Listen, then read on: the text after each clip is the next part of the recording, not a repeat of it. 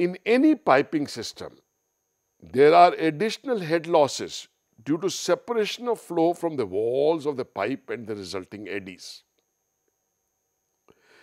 Such separation occurs whenever there is a change in area of the pipe or a change in direction of the flow, that is, at pipe fittings. Consequently, these losses are associated with pipe entrances and exits, sudden expansion and contraction.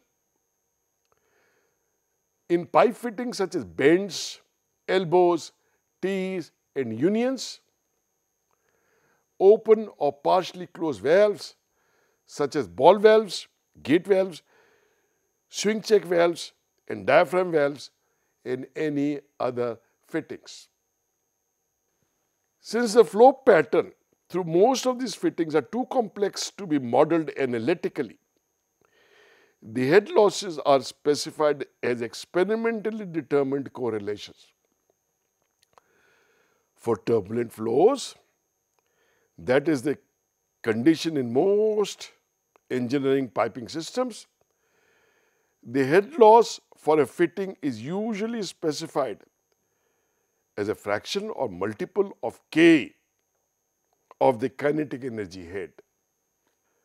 The non-dimensional factor K is termed as the loss coefficient and depends in general on the geometry of the fitting and the Reynolds number.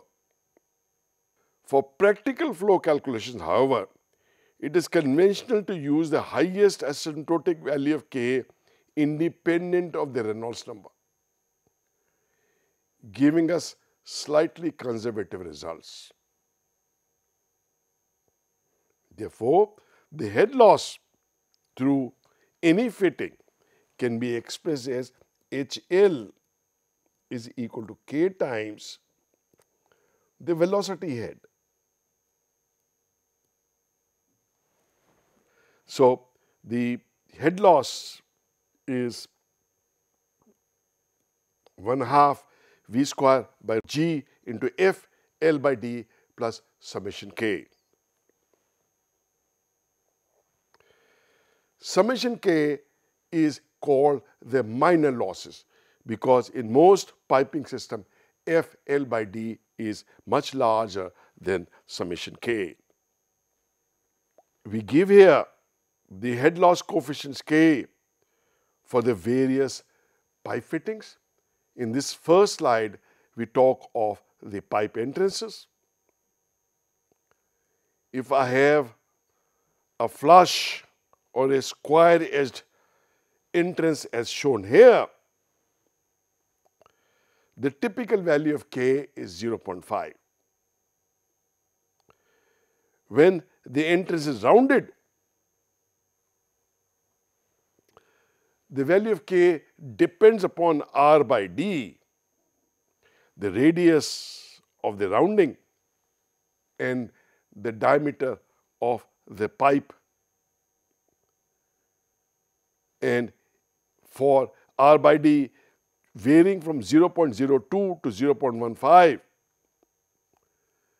the values of K are 0.28 to 0.04. 0.28 when the radius of the round is least, and 0.04, a low value when the radius is large. For a re-entrant pipe, the one shown here, the value of K is quite large, 0.78. For chamfered entrance, the value of K is 0.25. When a pipe exits into a large reservoir, all its kinetic energy head is lost. Since V square divided by 2G represent the kinetic head based on the average velocity, the true kinetic energy head is gamma times V square divided by 2G, where gamma is the kinetic energy correction factor. So when the exit is in a confined space, that is, the pipe is exiting into a tank, then all of the kinetic energy is lost, and we have kinetic energy factor equal to the value of K. For laminar flows, the kinetic energy correction factor is 2. For turbulent flow, the kinetic energy correction factor is 1. And when the flow exits into unconfined space, that is, it comes out as a jet, no energy is lost, and so the value of K is 0. Losses at a sudden change in area, at a sudden expansion, the head loss is given by V1 square by 2G into 1 plus A1 by A2 whole square. This had been obtained in an earlier lecture. The losses at a sudden decrease in area, sudden contraction, is given by this formula. This is valid up to D by capital D is equal to 0.76. Lowercase d is the value of the smaller pipe. Capital D is the diameter of the larger pipe from which the flow is coming. When D by capital D is larger than 0.76, the result is like this. This table gives you the head losses for the various kinds of pipe fittings: bends, elbows, T's, union.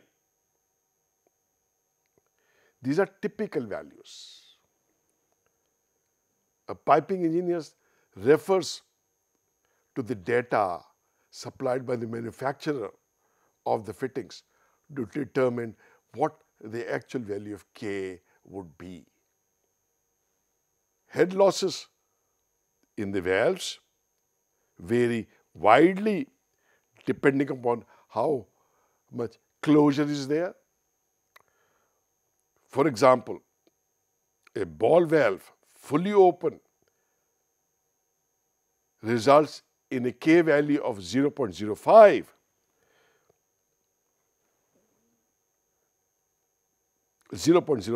But while it is 2/3 closed, the value is as high as 200. Let's do an example.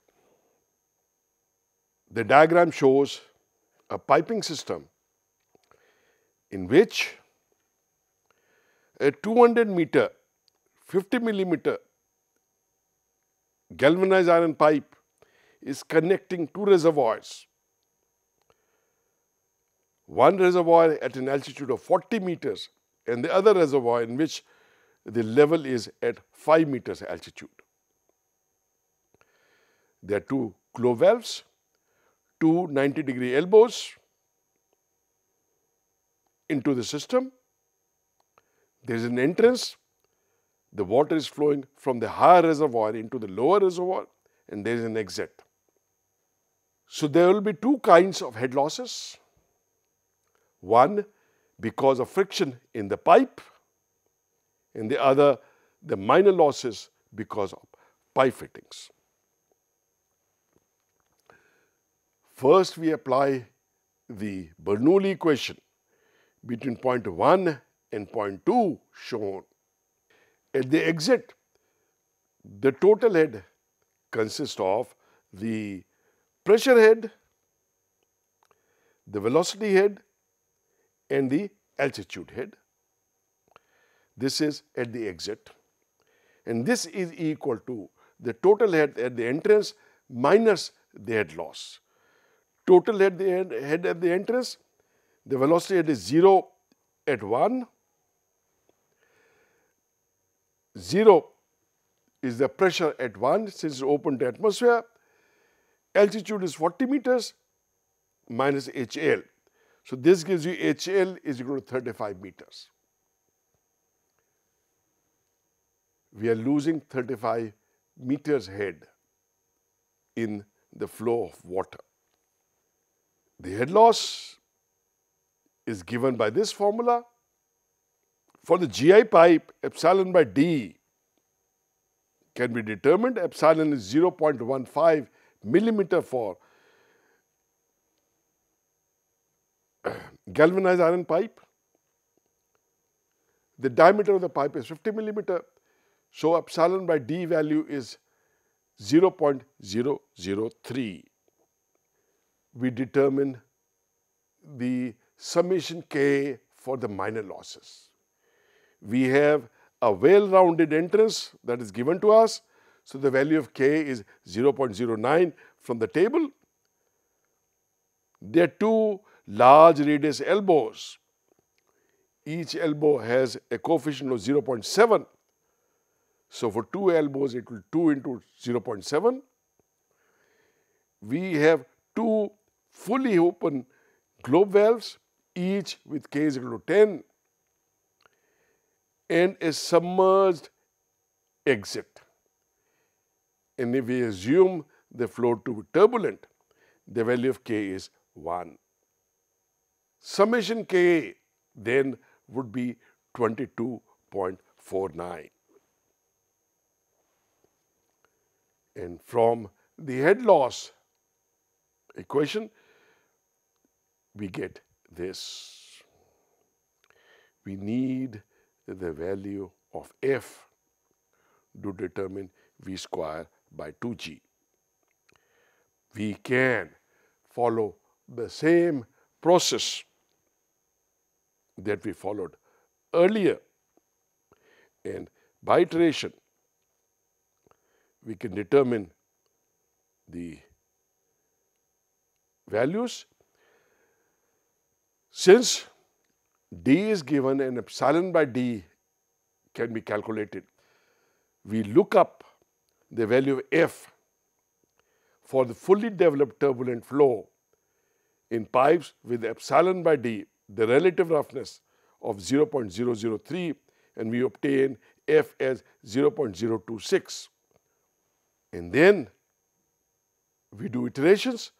From the first value, we get a velocity of 2.330, and the F can be calculated from either the Moody's chart or the Colebrook calculator, and the value comes out to be 0.0273. We use this as a starting value. In the next round, the velocity now comes out to 2.284. The Reynolds number changes slightly, but the value of F is unchanged.